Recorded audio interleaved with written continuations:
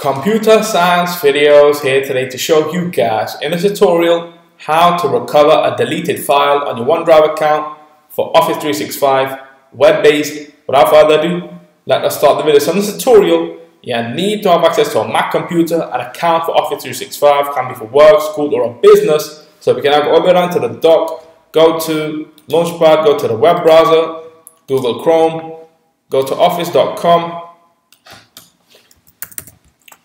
Make sure you are signed into the account and then go to the left-hand side navigation menu or go to the bottom left corner of the screen, click on all apps, go to OneDrive. Now let's delete a file.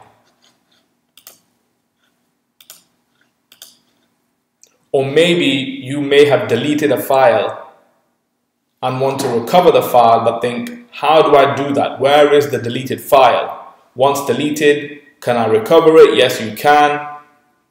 Go to the left-hand side navigation menu where we see My Files, Recent, Shared, and Recycled bin.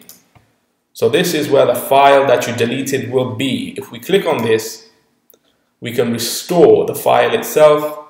So one item has been restored, go to My Files, and there is the file that we just restored that was deleted. If you ever delete a file that you were not meant to, go to Recycle bin, restore the file, it will come back to its original destination. So we can now quit OneDrive, quit Google Chrome.